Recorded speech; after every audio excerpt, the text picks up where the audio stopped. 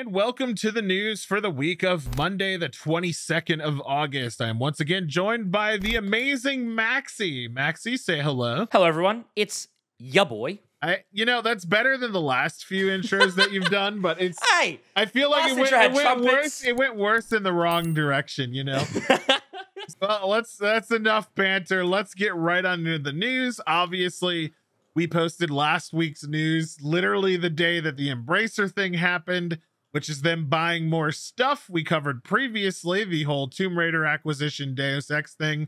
But Embracer is running around and buying everything, and they've now bought the Lord of the Rings and the Hobbit's rights in their entirety. They bought limited run games, Tripwire, and a few other game companies. Maxi, you've done a lot of research into this. Yeah, so luckily for us, we're a little bit late to the party in terms of reporting, but it gives us the ability to kind of do a little bit more research. So it's come out that Embracer on the 18th of August spent roughly $770 million on a large number of same-day acquisitions.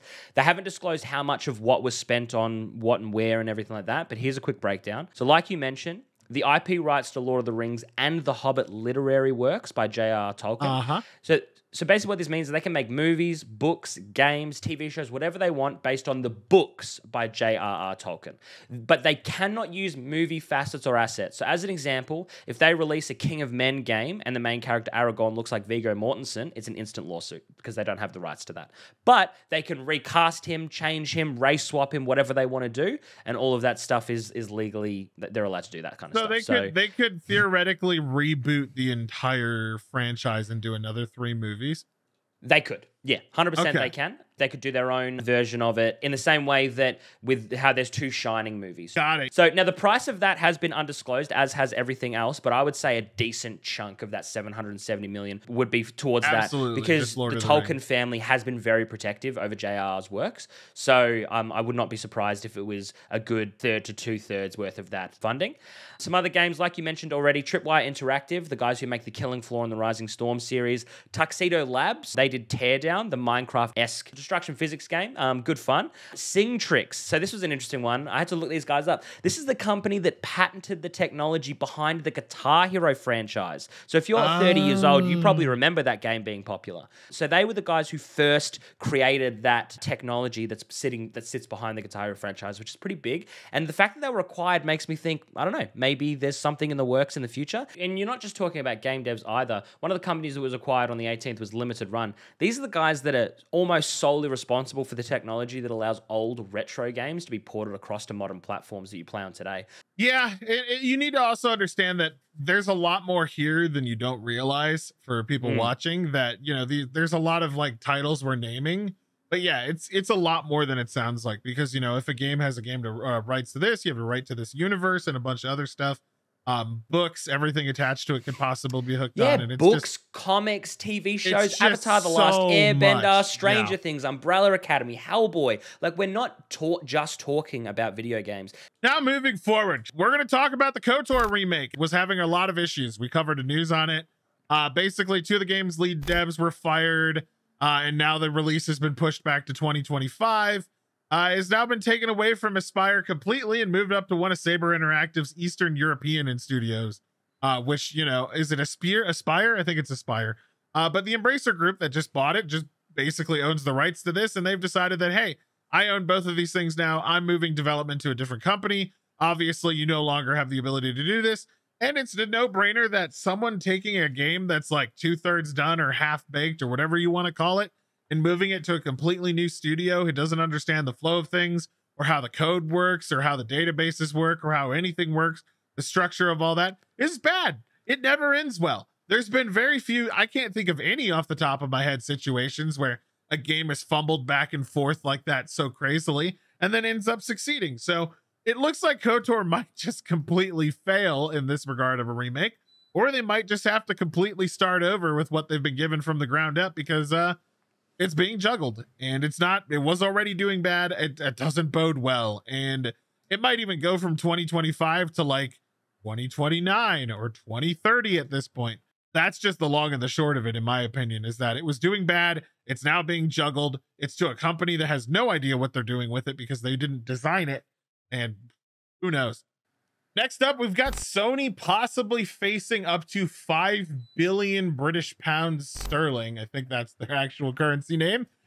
Being charged in legal claims over basically them overcharging for pretty much everything in the Great Britain. I was just informed that this is the case in a lot of countries, with it being completely inconsistent. Had to do some research on that personally to understand where this was coming from. But essentially, it alleges that Sony has been overcharging the crap out of people in the United Kingdoms because of its dominance there in the British market, to impose unfair terms and conditions on the PlayStation Store, where it sells digital games, downloadable content, and subscriptions, including a flat 30% fee for developers that want to sell games on the store, which often results in the prices of digital content being higher than a physical copy of the same title. Steam also does this. This is worth mentioning on Steam for basically any developer in the United States. This was a while back, but it's changed recently. They had to pay 30% as well. I believe it's down to like 20 or 25% if the game does better, but this is standard practice. But the main complaint is that the software in Britain is a lot higher than it is in other countries, and that Sony has been abusing this, and they want to get between 67 pounds and 562 pounds per individual member, which could take the cost pulled up to 5 billion if they actually win the lawsuit. Now, Maxi, you were telling me straight up that the same sort of practice happens over in Australia, and I was actually completely blindsided by this, but I want you to tell everyone what you just told me. This is something that I've personally experienced. For the longest time, people in America would say, oh, we purchase games for about $60, and that would translate roughly to a comparison of USD to AUD, right? So a $60 game in USD would be roughly between 75 and 90 Australian dollars, you know, depending on the original price. What I'm starting to see now is that a lot of games are ridiculously expensive on digital storefronts specifically. So as an example, I purchased a PlayStation 5. The only one that I could get was a digital version, which I was fine with because I don't care about downloading digital games. I wanted to try it out. I searched up Ratchet & Clank Rift Apart on the PlayStation 5. It was up there for 135 Australian dollars for the standard edition. That's insane. No and that's special like what, edition. That's like $96 to $99 US, yeah. Nearly $100, yes. But the issue is that I purchased the game because I was like, wow, that's really expensive. I Googled the game, and I've Googled it just now to make sure that my numbers aren't incorrect. You can currently pick up a copy of Ratchet & Clank Rift Apart on the PlayStation 5 for 65 Australian dollars on Amazon. So to prove to you guys that I'm not kidding, all right? So you see it right there, yeah? $65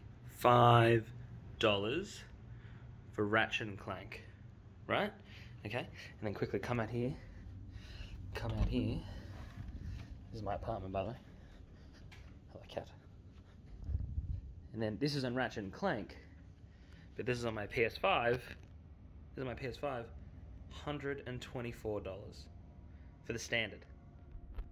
That is almost cheaper than the actual digital version, yeah. It's cheap, not only cheaper, but it's half the price for a physical copy. And this is consistent across a lot of Sony exclusive products. If you're looking at the new God of War Ragnarok, to pre-order it right now, it's $130. And in the United States, it's not. It's like $30 less than that, less than 100, which is what would translate.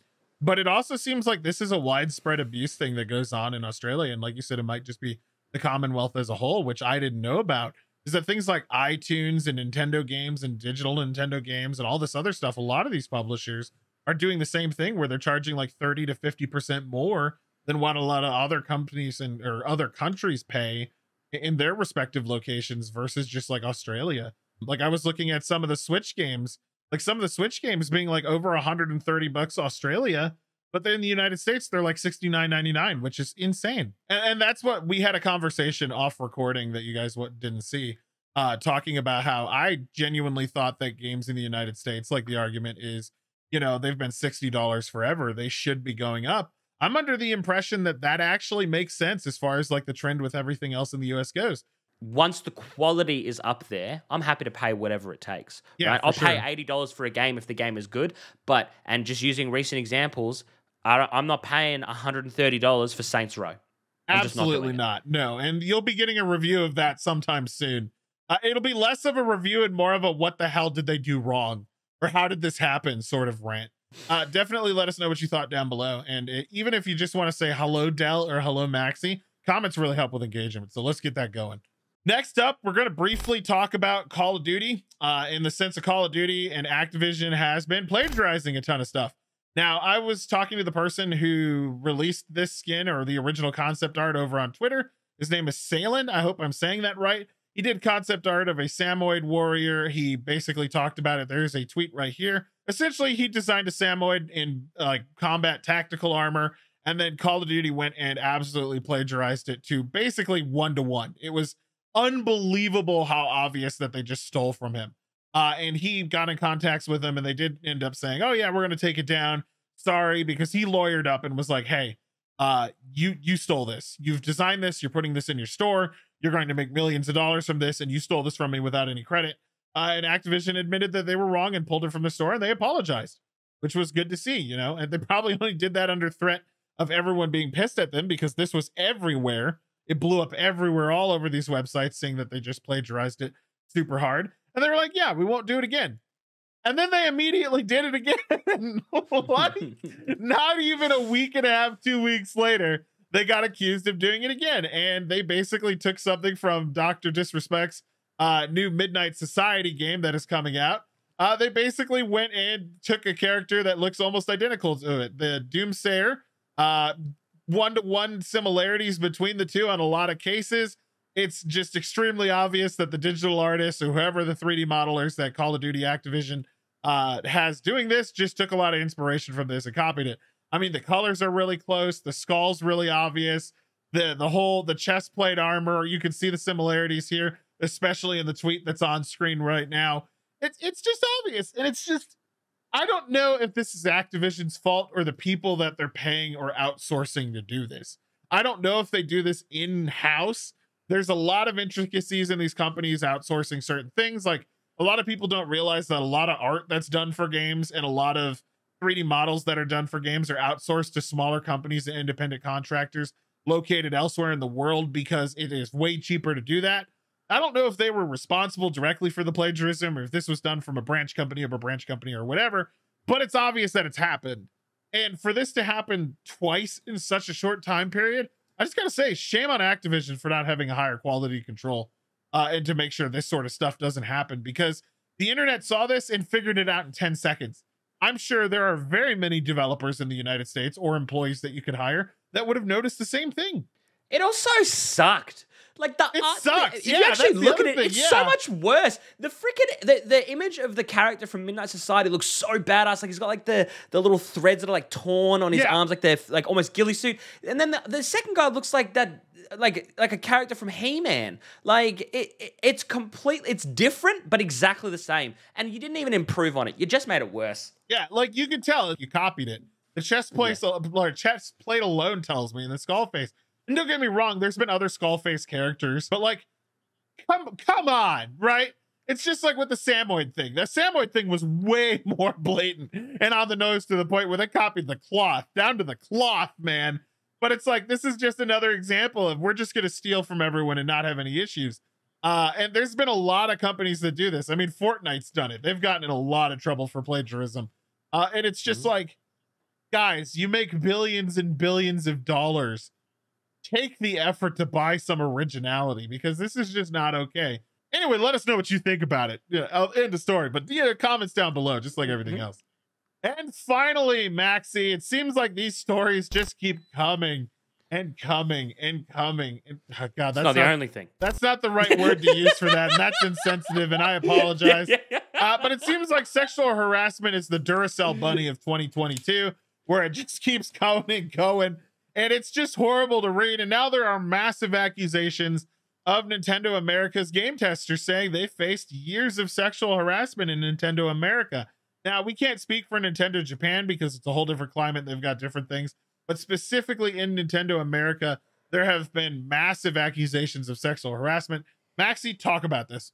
Yeah, so basically there was a group chat on Nintendo's Microsoft Teams server called the Laughing Zone. It was supposed to be this place for just the workers to share memes with one another. You know, we've all been there. We've all worked in an office place where you've got like a group chat that you all just have fun with, you know.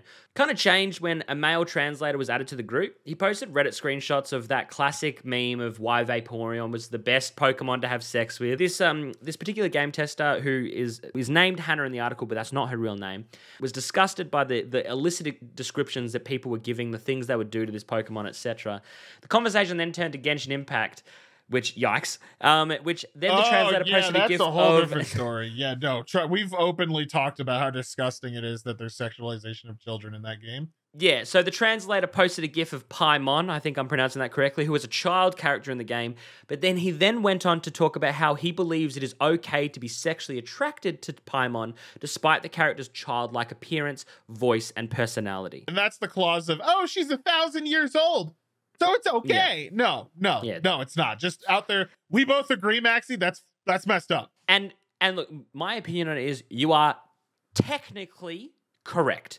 The character is older than 18 years old, which technically, if you were looking at it just on paper, would make it legal. Yeah, okay. You're still weird. If a character looks like somebody or looks like someone who is not over the age of 18, and we're not talking someone who could be maybe 17 or maybe 16. No, this character looks like they're 11. Yeah. When you look like you're 11, or you could be driving past an area full of children and see a small child who looks exactly like that, a character that you are professing to be sexually attracted to, you're a weirdo, you're a creep, get some help, okay? Exactly. Hannah screenshotted these comments and attempted to escalate the situation with Aerotech, the staffing company she was contracted with while working with Redmond, Washington headquarters, and they did basically nothing. They basically said that it was a conversation they had nothing to do with, and that staff's opinions are staff opinions. She was being told that she'd been doing such a good job and they would hate to see anything go bad from this or anything like that, and asked her if she genuinely thought that it was worth pushing this any further. Super disappointing. It's just crazy to see this stuff happening even after the whole Activision Blizzard thing with the Blizzard accusations and all the horrible stuff that happened in this company. It's crazy to see that this sort of stuff is still happening, and that this is just one claim, but there were a lot of people exposed to this. The worst part is not that it's happening. This stuff happens in an environment. Sometimes you make a comment, you make a joke or something like that, and it's insensitive and it needs to be looked at. Hannah claims that Aerotech management warned her to be less outspoken after she reported the incident. She said that even some of her friends from the work group chat blamed her for reporting the incident, and the only repercussion the translator actually faced was being assigned sexual harassment training. If you work for Nintendo, post a funny Mario meme that you find, you know what I mean? Post a funny edit of a Pikachu or something like that. But don't start posting about your sexual fantasies about a character who looks 11 years old and then trying to justify it to the people that you sit across with.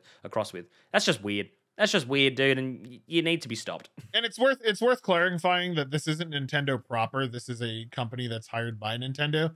It's like a secondary company, but it's still, they work for Nintendo.